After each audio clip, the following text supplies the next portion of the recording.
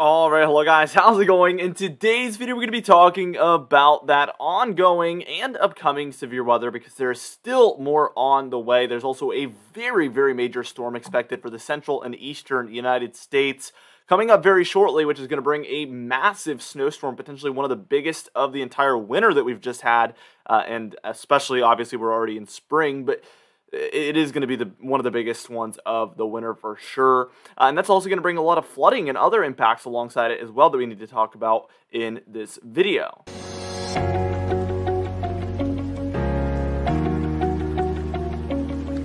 Anyways, before I get into this video, be sure to smash that like button, leave a comment down below, and subscribe for more weather-related content. For today's comment of the day, I want to know, how much do you think is the maximum amount of snowfall we see with this upcoming snowstorm is? Let me know in the comments down below, and I'll be picking one of those for tomorrow's video. Let's get straight into this video. And first things first, we're taking a look at our live radar imagery here. And as you can see, we have plenty of this precipitation going on up here in the northwest. We see some of it down here for the southeast and south central United States, even down here in Florida as well. And then we see some of that offshore of the east coast as well. Here. Then we're seeing some lake effect snowfall and some snow showers up here in the northeast as well.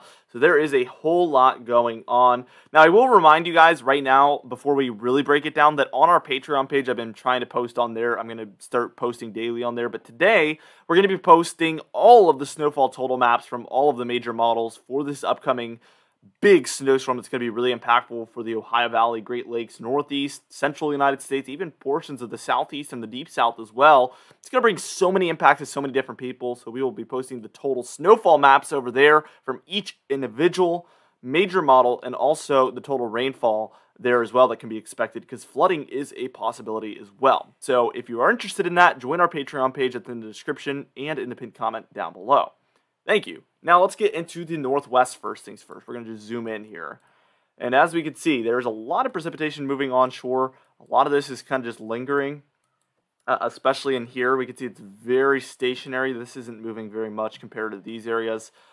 Even here in between, we do see some areas that are just kind of hanging out, but we do see some areas that are moving a little bit more rapidly, like these regions here.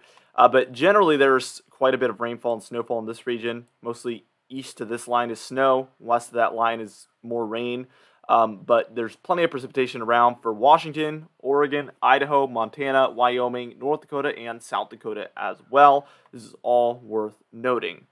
Now, let's go ahead and take a look down here at some of the Four Corners states, because we have had some snowfall in these regions. Actually, I need to draw a bigger circle because this has been around for a lot of regions in here near Albuquerque, Pueblo, if that's how you say that, Garden City, all of these regions here in New Mexico, Colorado, Oklahoma, Kansas, and I don't think any has been in Texas, but maybe the Panhandle of Texas has had some snow showers at times there. Very tippy top northwest corner there of the Panhandle of Texas has potentially had some snowfall showers in there. Let's go ahead and move down. First off, we'll look at Texas here. You can see some of these thunderstorms really moving in. I still haven't heard thunder this year here in Virginia. I'm very excited to hear my first thunderstorm. I love thunderstorms, guys. When they're not causing damage, I absolutely love them. And I can't wait for my first thunderstorm. So I'm very jealous of you guys up here that you're having any sort of thunderstorm activity. I really wish we were having that. But I know with patience, it will eventually happen here in Virginia, but it's just not happening yet. Now, as we approach some of the other Gulf states, we can see that some of these showers have been moving up north here as well. There's been a couple of thunderstorms that have fired up, especially here in Alabama and Mississippi there, as you can see. Coming just off the Gulf there, we've had some of those really fire up in that region. And we're going to have to see what those ones do a little bit later on in the day today. Now, as we move down to Florida, we can also see that there's been some thunderstorm activity here. I love that you can see the turning right here. It's really interesting when you have such a small region having such a huge turn in those thunderstorms. This is where that cold front is probably about right here. So that's trying to move offshore, just like this. But these areas are just heading northward from the Gulf, and then they're kind of hooking up with that cold front. Very interesting setup there. But that is what's causing that rotation there, which is pretty interesting. We can see the rest of that cold front kind of is probably along here, we could see a lot of these thunderstorms still from the shoreline.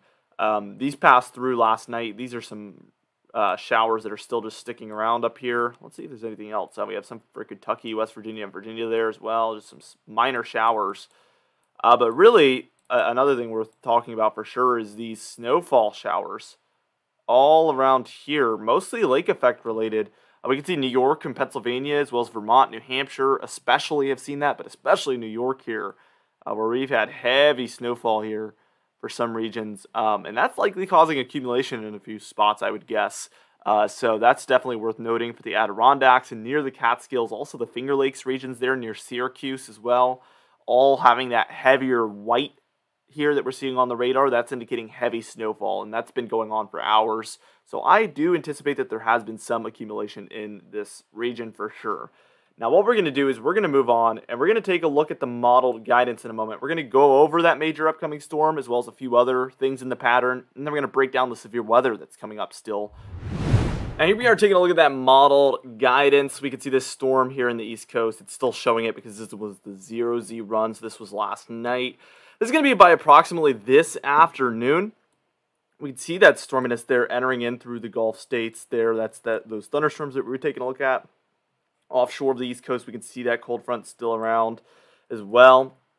We do see some snowfall here for the Northwest and down through the Rockies. We see this very, very frequently where we see the storminess extend down through the Rockies, starting at the Northwest and moving its way down as well. Now, as time moves on, we can see this precipitation moves up towards the Northeast as we approach this weekend. This is going to be about Wednesday. We can see a lot of rainfall already taking place for this region in here, potentially thunderstorms as well. We see that snowiness still around in there as well out west. Let's continue this on even further, and we can see this actually becomes a snowstorm here for the Northeast eventually. This is going to be by the time we're reaching about Wednesday afternoon on March 9th here. We can see a lot of rainfall as well here for the Southeast still, like I mentioned.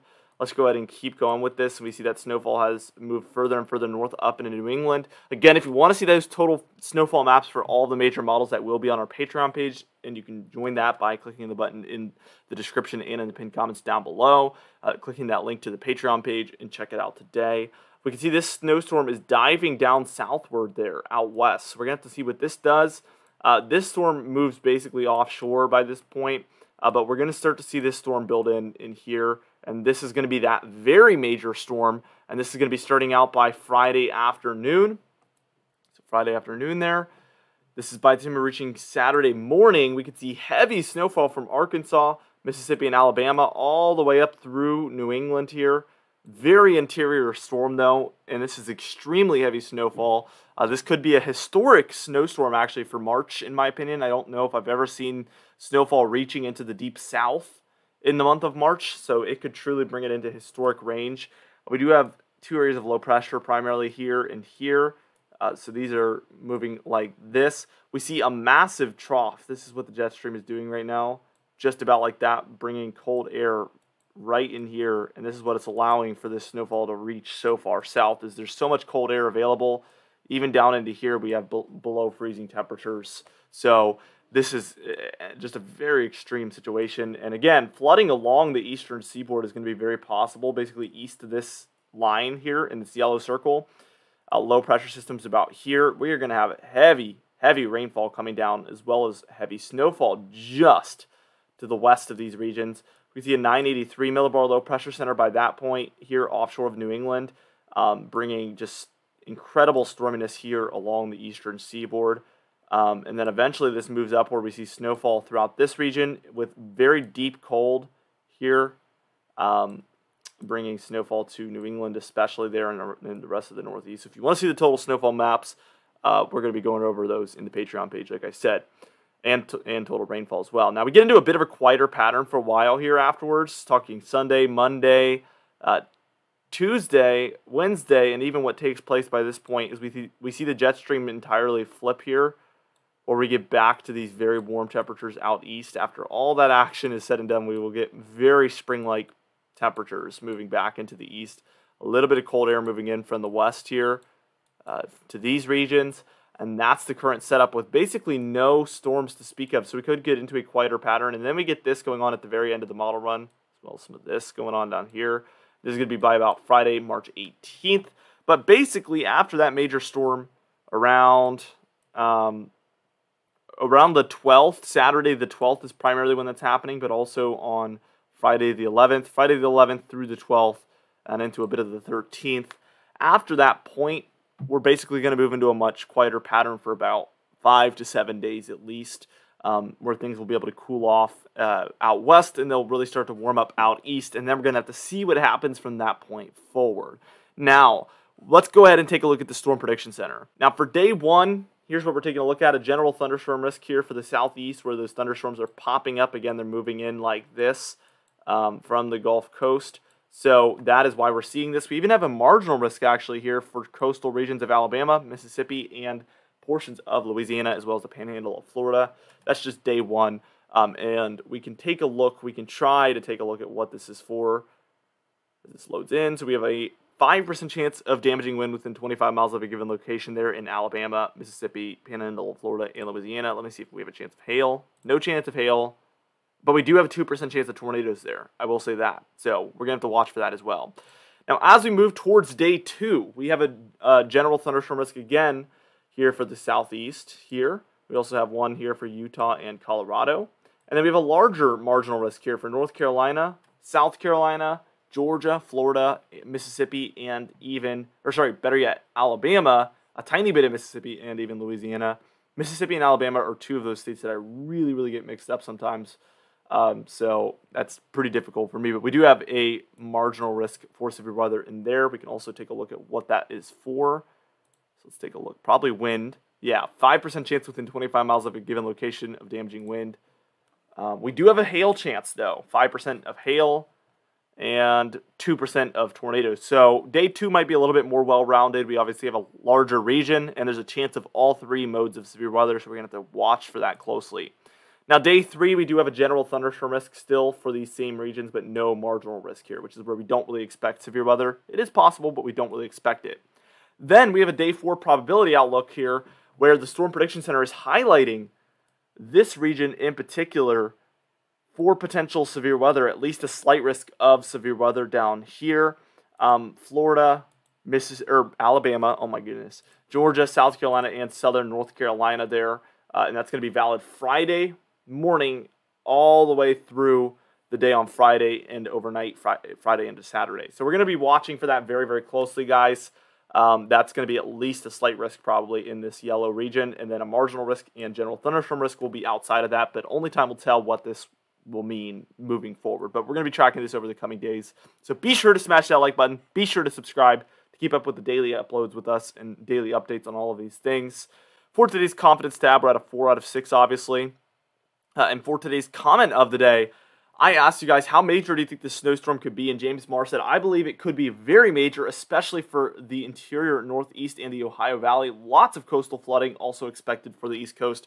We touched on all of those things today. And of course, like always, James Marr is on top of things. For today's patron, highlight of the day, I want to thank you all for supporting the channel, but especially our platinum patrons, Bill Craig, James Wade, Dovey Nagel, Larry the Pan, Mandy Birchfield, Patrick Strickland, Dave Scott, and Dominic Carnes as well. I would also thank our diamond patrons, Bill Roberts, Marcus Connolly, Noah, Michael Kudelasa, Catbite, Charles Tennant, Bill Dallas, Gary's, and John Khaleesi also. I would also thank our channel members, Catbite, Stephen Fan, and Jeremy Cox as well. Anyway, guys, thank you so much for watching this video. Be sure to smash that like button, leave a comment down below, and subscribe for more weather-related content. I'll see you guys in the next video.